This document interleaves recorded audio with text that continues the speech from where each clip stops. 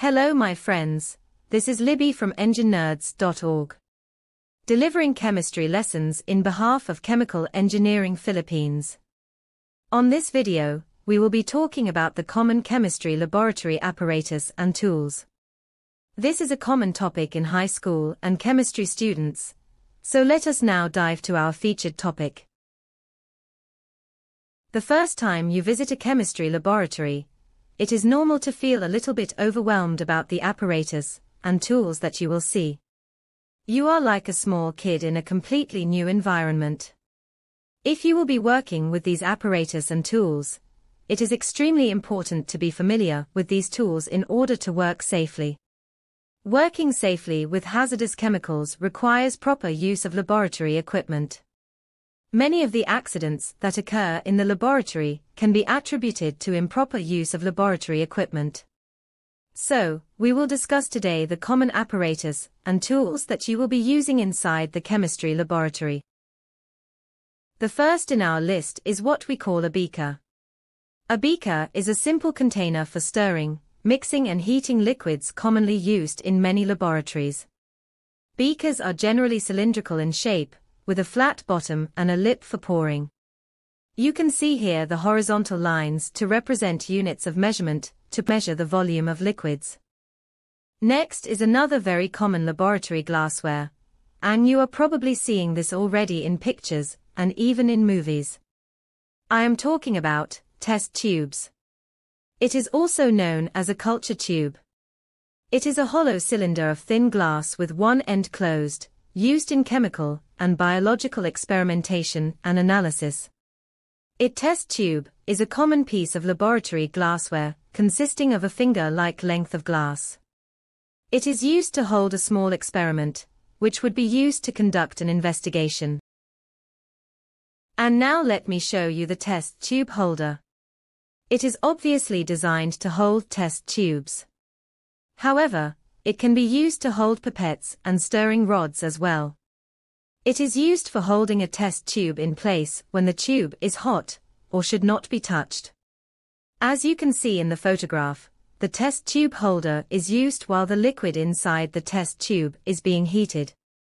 You will find it really useful in holding test tubes while it is hot, or when it is not intended to be touched by bare hands. And since test tube usually contains liquids or other chemical samples, you will always have to keep it upright. Otherwise, the chemicals inside the test tube will spill out. This is where test tube racks will be very useful. Test tube racks are laboratory equipment used to hold upright multiple test tubes at the same time. They are especially useful for organizing test tubes when different solutions are being worked on or collected at once. Test tube racks also provide protective storage for test tubes and make transporting and cleaning test tubes much easier. And next we have the graduated cylinder. It is a narrow, cylindrical container marked with horizontal lines to represent units of measurement and used to precisely measure the volume of liquids. This is what we use in the laboratory to get the precise volume of the liquid. As you can see in the photograph, there are horizontal lines to represent units of measurement to precisely measure the volume of liquids. And next we have the Florence flask. It has a round body with a single long neck and with a flat bottom. It can be used as a container to hold solutions of chemicals. It is designed for uniform heating and ease of swirling. You have to take note of the shape of the Florence flask, so you will not get confused when we start showing you the other types of flasks. Now let us talk about the Erlenmeyer Flask. It is also known as a conical flask. It is a widely used type of laboratory flask which features a flat bottom, a conical body, and a cylindrical neck. Erlenmeyer flasks are suitable for heating liquids. Another simple but important tool in the laboratory is a funnel. It is a pipe with a wide, often conical mouth and a narrow stem. It is used to channel liquid or fine-grained substances into containers with a small opening. Have a look at the photograph on the right. If you directly pour the liquid from the beaker to the Erlenmeyer flask, chances are there are some fluids that will spill and will not be transferred to the flask because of the narrow mouth or opening of the flask. This way, a funnel will be very useful to ensure successful transfer of fluid from one container to another. Now let us talk about the mortar and pestle. It is used to grind substances into powder or slurry. A mortar and pestle are used to grind up solid chemicals into a fine powder and crush solids into smaller pieces. If you are not so sure how mortar and pestle works, have a look at this video.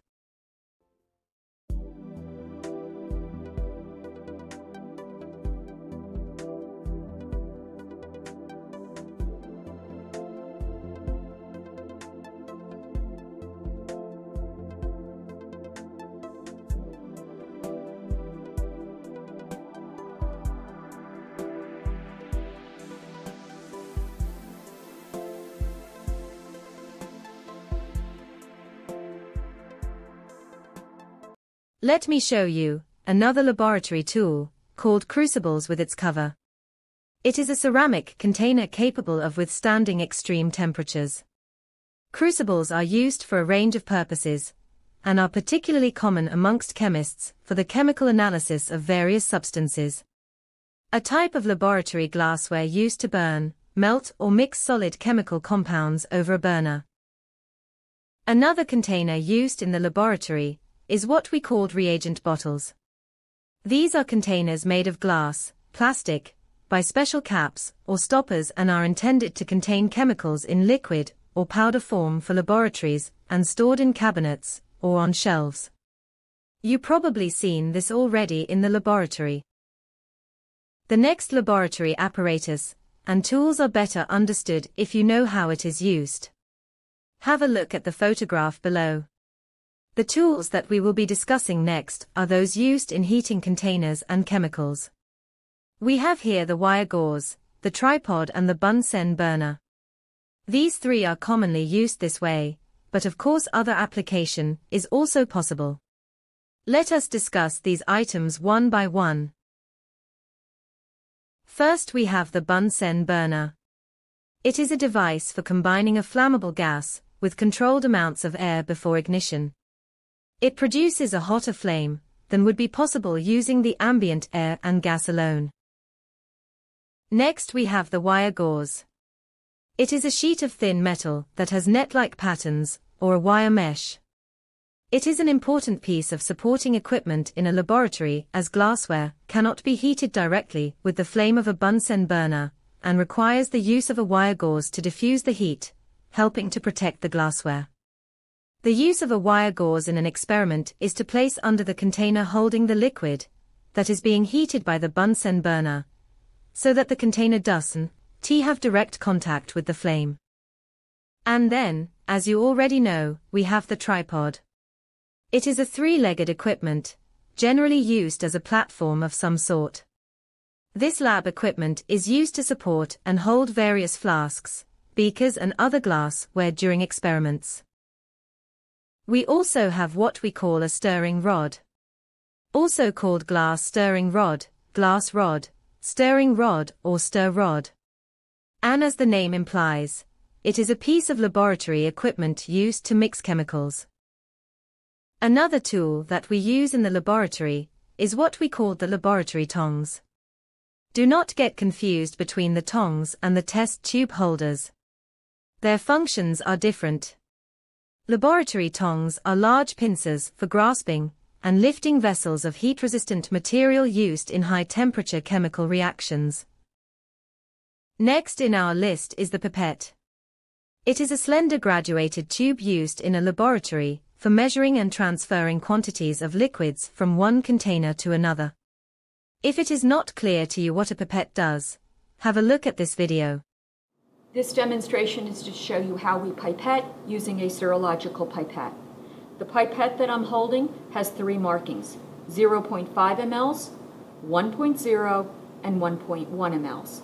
I'm going to place the pipette pumper on the top of the pipette, putting my thumb on the wheel. I'm going to dip the pipette into the liquid, rotate the wheel in a downward motion, and I'm going to draw the liquid to the 1.0 line. To expel, press down on the plunger. If I would like to expel 0.1 mLs, I'm going to draw the liquid to the 1.1 line, putting my thumb on the wheel. I'm going to rotate the wheel upward until the liquid goes from 1.1 to 1.0. I've just expelled 0.1 mLs from the pipette. To expel the remaining 1 ml of liquid, press down on the plunger. And now we have the microscope, which of course you probably already know. It is an optical instrument having a magnifying lens, or a combination of lenses for inspecting objects too small to be seen, or too small to be seen distinctly and in detail by the unaided eye. There are definitely a lot more laboratory apparatus, equipment and tools that we did not discuss on this video. We however cover those most common apparatus and tools that you will be seeing in the chemistry laboratory. Hopefully in other lessons, we will be able to cover those other apparatus and tools. But for now, let us just focus on these tools. To practice what you have learned and prepare for your exam, take the online quiz on the next lesson. Have a nice day.